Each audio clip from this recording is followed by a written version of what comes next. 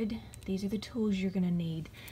This is actually a felting pad. We make these, you can buy them in the store at Michael's. Some of them are foam. This happens to be a burlap bag that has rice in it. It's basically got some give, as you can see. This is a felting needle tool. Don't mind mine, it's kind of screwed up and broken, but the point is you want a tool that will actually hold these felting needles. And you can get these felting needles at Michael's. Let me see if I can get this in focus so you can see it. They're special because each needle has these little ridges in the needle, and what happens is as you are needle felting, those ridges catch the fibers and help lock them together, and that is why you need a specific needle. I use the heavy weight needles because I want the fibers to be caught. The loose doesn't do as well.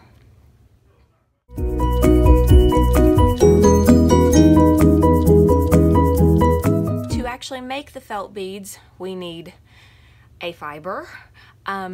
It can be a roving, such as this. You have one similar to this. Or it can be locks. Now, these locks are a little different than the locks that I believe you have. This is a different wool, so these are going to have a different crimp. I have some different, these are Wensleydale locks, and that'll give you an example of the difference. The crimp's different, the thickness is different, and let me pull one of these out so you can see. Length is going to be different, and that depends on the wools that we use. In this case, I'm going to stick to using both of these. What I'm actually going to do is I'm going to use these smaller ones as accents, and I will show you what I mean by that.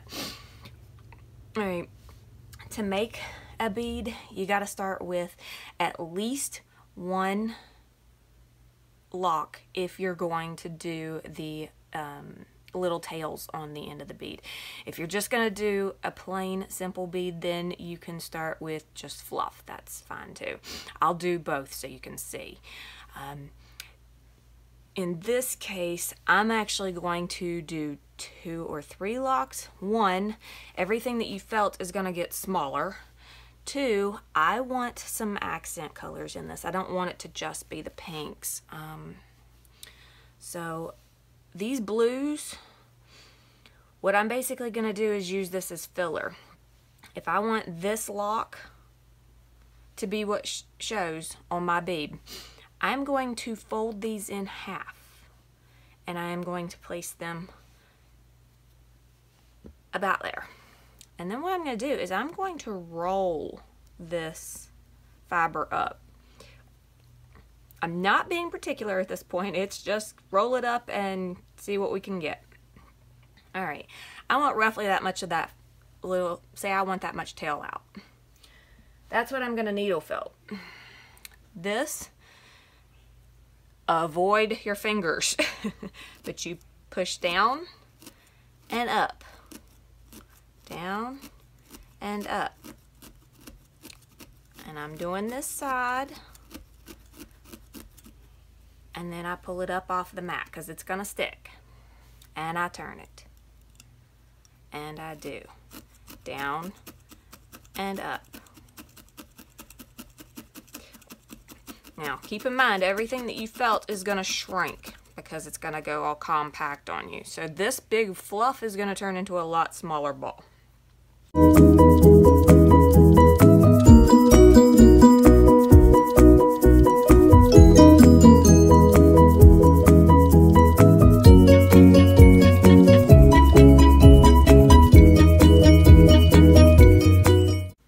This is doing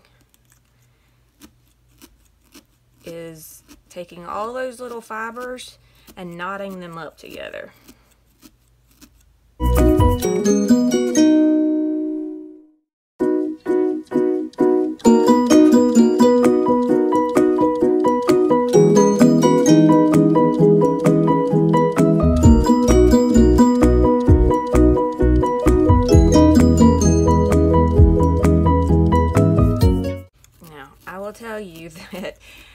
The needles that I have in my little tool are fairly dull, and that's why it's taking this so long. If you change your needles out on a regular basis, then they'll still have those little barbs and it will be a little bit quicker job. I have screwed mine up. It won't actually turn like it's supposed to, so I can't get the needles out of this little tool. So I'm going to have to buy a new tool. And you can get those at Michael's, Hobby Lobbies. I'm not sure if Joann's has them. And sometimes you can get lucky and find them at Walmart.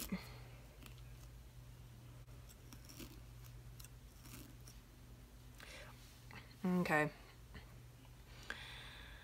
I want the blue showing, so I'm going to, what I'm basically doing here is I don't want any more of this pink, I want that blue showing. I'm going to lay that blue over top of that tail, and I'm gonna felt some.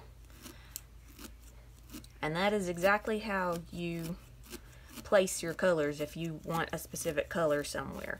You're gonna lay it over a spot and then felt a little bit.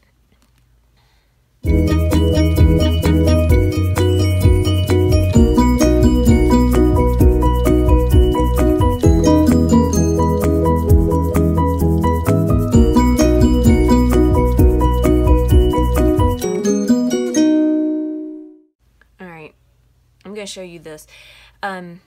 This is partially felted, but I can still squeeze that a lot. It's got a lot of give, so that would actually come undone. So we need to continue to felt it.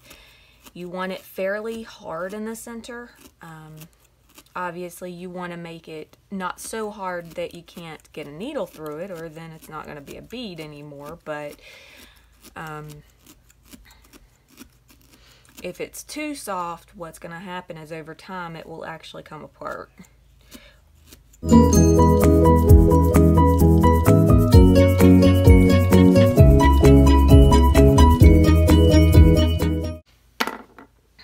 Okay, a trick I do is I roll it up, because keeping that ball form when you're trying to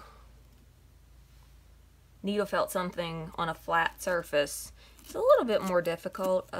It helps if your felting pad has quite a bit of give, because as you can see it makes like a little pocket as I'm felting. That helps keep that roundness.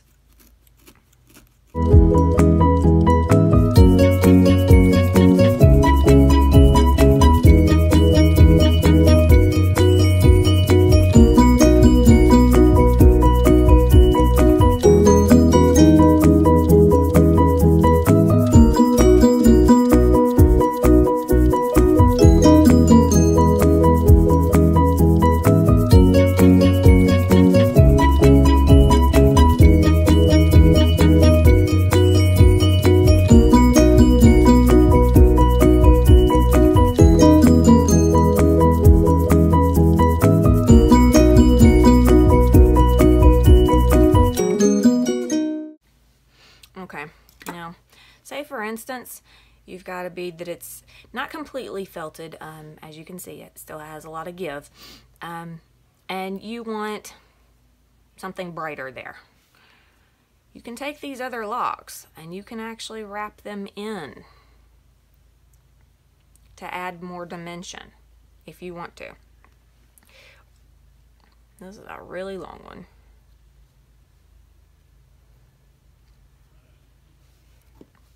And all I'm gonna do is tack that over that. See? Yep. Just stab myself.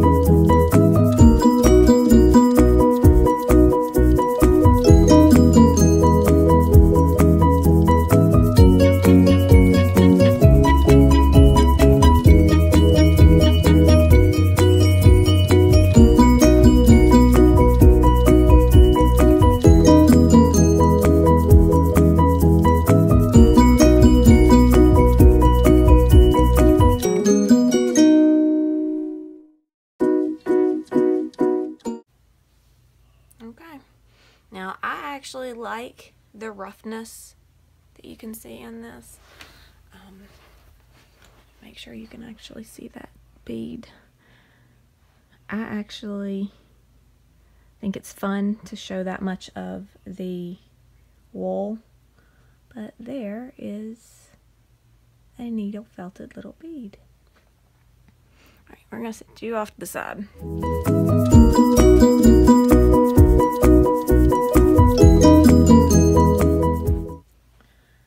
And now I'm gonna show you how to work with roving. This is going to be similar to what you had. It is not the exact same roving, so I'm not real sure if the staple length. Now, the staple length is the length of each fiber. This fiber is all brushed and combed together, so you're going to have lots of fiber lengths interlocked in this roving. In order to find the staple length and to pull apart roving, you're not going to want to pull really close to the front, because pulling close to the front, chances are you've got a longer staple length than that direction, at which point you may be holding on to the end of that piece of fiber. So you get a little farther away, and if you pull, a staple length of fiber will be pulled out. Now that is the natural length of this fiber. Okay, I am going to pull this out until I have a chunk that has some good heft. I also want to make sure that I get some of this blue color. So if I want to skip all that red, I just pick a spot and pull. Make sure your hands are pretty far apart, that way you actually get enough length that you can pull it and not fight the fiber. Alright, that ought to be enough.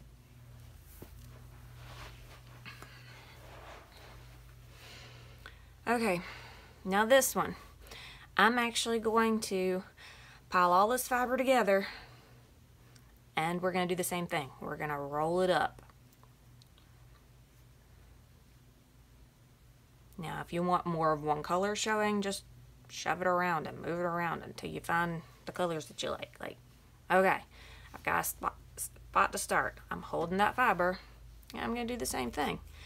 I'm going to poke a little bit, and you see how it's flattening it? All I'm doing at this point is tacking it down.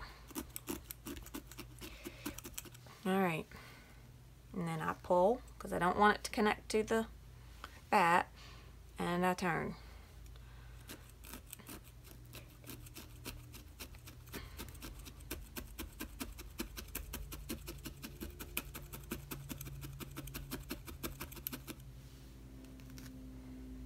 And it's gonna look like a lumpy mess for a little bit. It's okay,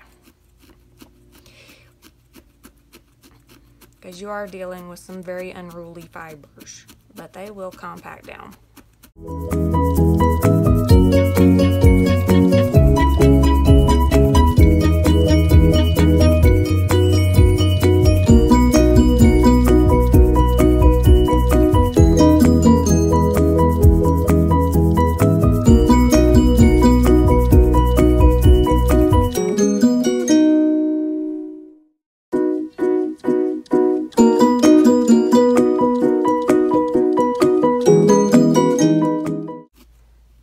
And you're not stuck. You can continue to felt just that little ball with just this roving, or if you want, you can throw in a lock if you want to play with it. You can felt in that entire lock. You do not have to use it and leave any of it out.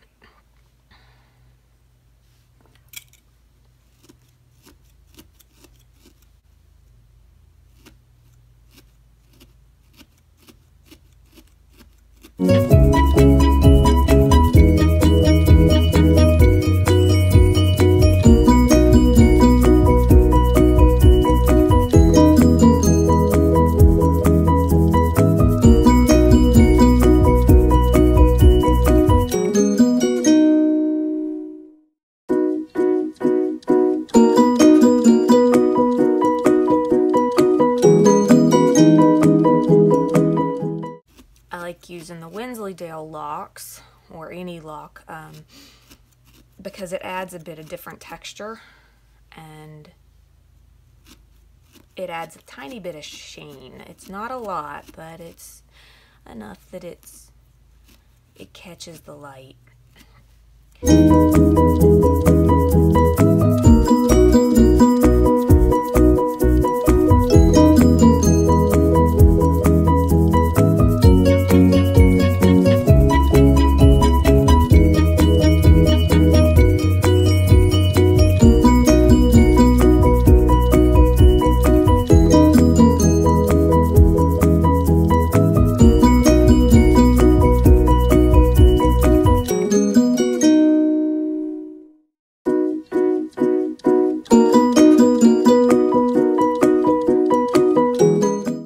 As I'm going, I'm always checking how soft, how squishy it is.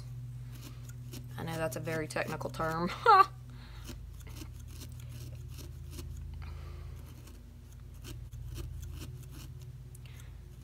And while I don't mind the texture of some of the locks and the wool being shown, I still want to make sure that it's really tacked down.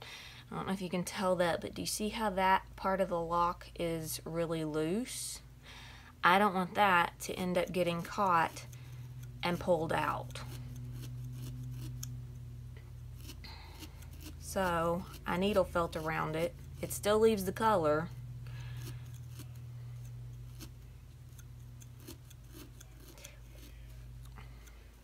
But it tacks it down more and locks it into place.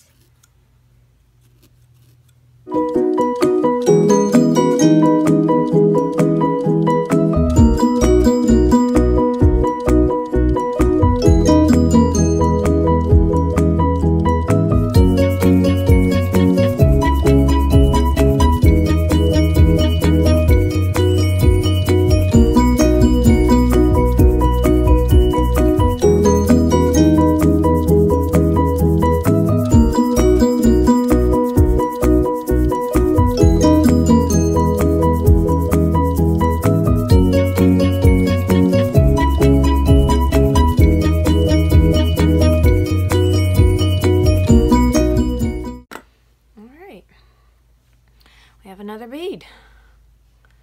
So that is how you needle felt beads, with leaving a tail out or making it solid. Now the difference between needle felting and wet felting, the texture that you see on this bead is going to go away if you wet felt it. It is going to turn out to be a very smooth surface because you're basically taking water and soap and rubbing them together, and all that texture is going to go away. Now you can't do the tails hanging out with wet felting because of the action of actually felting.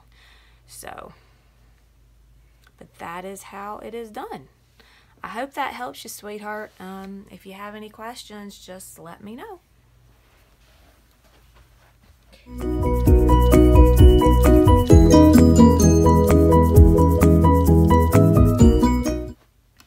Okay, here's another little side note. I'm actually going to show you, I'm going to do another bead that actually has a tail on it.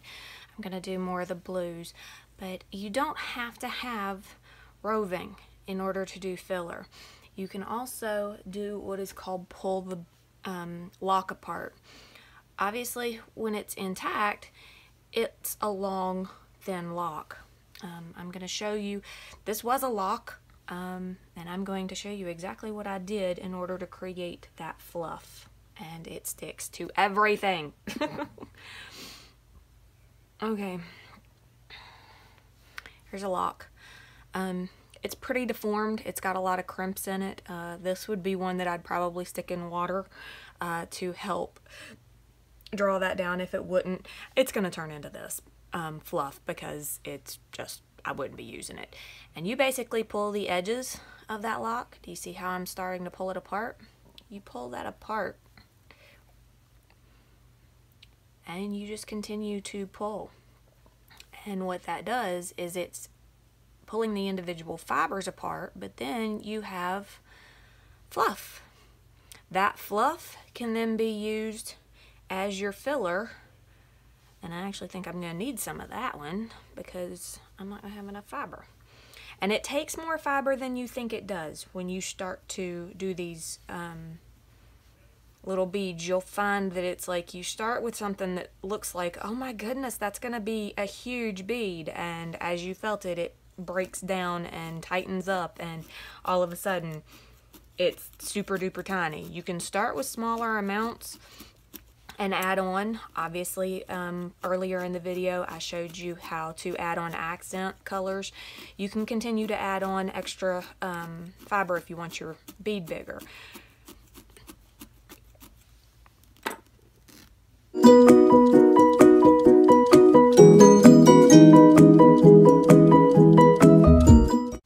Now be careful when you've done fluff like that out of a bead, because it's going to be poofier than using a roving in the nature of tearing those fibers apart. So you're going to want to tack it down and move it a lot more than you do with that roving, because if I just continued to felt here, I'm going to end up with a flat spot that I can't ball up, and that is not our goal.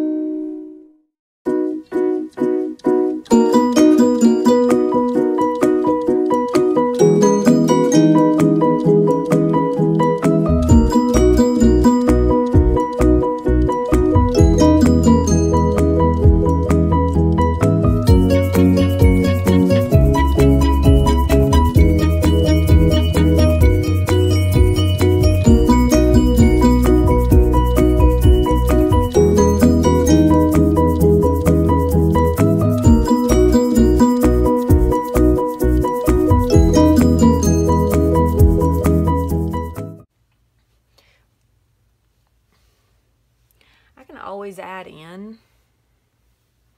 This is an example of a different lock. This is what is called a Teeswater lock, and I don't know if you remember, but the other locks were a lot shorter. Teeswater locks tend to be in the 11 to 12 inch range, and these sheep are absolutely gorgeous. When I send you this video, I'll actually share a picture of the sheep with you. They are beautiful. These locks I tend to save for weaving as the fringe on the bottom, because it is just a shame to ball this up to make a bead. Now you can. Nothing is going to stop you. That's up to you. I adore these locks, so I tend to save them so that I can actually see the lock. I don't want to needle felt them to death.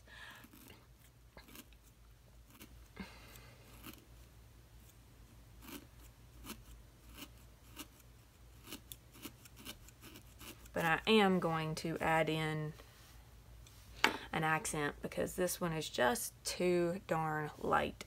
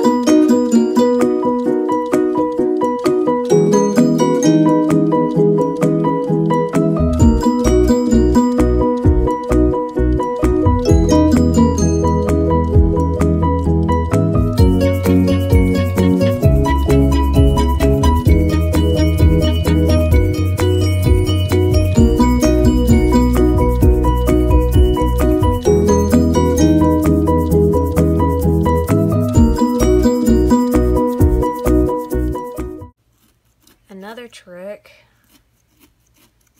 to needle felting to find out if you've done enough, especially on the surface, is what's called a pinch test. And here's an example. this section right here is not going to be needle felted enough. If I pinch that and you see how the fibers came up, that means you need to felt more if you want those fibers stuck. If you don't, then you're done. But I do. So I'm actually going to hold that, and I am going to make it a point to needle felt right there.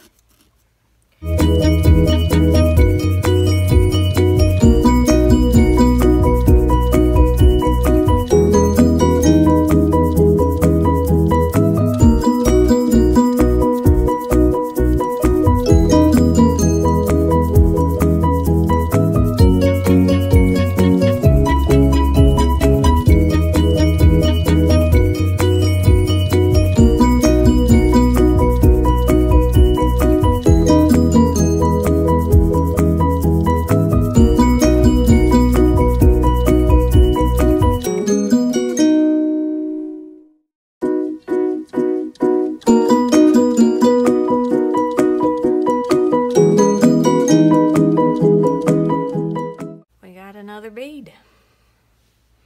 Same pot. Now see if you can tell, this bead is technically a little bit bigger than this one, and that was because I added on fiber on the back end because I said it was too light. But they all came from the same dye pot, so they are all going to intermatch and coordinate. So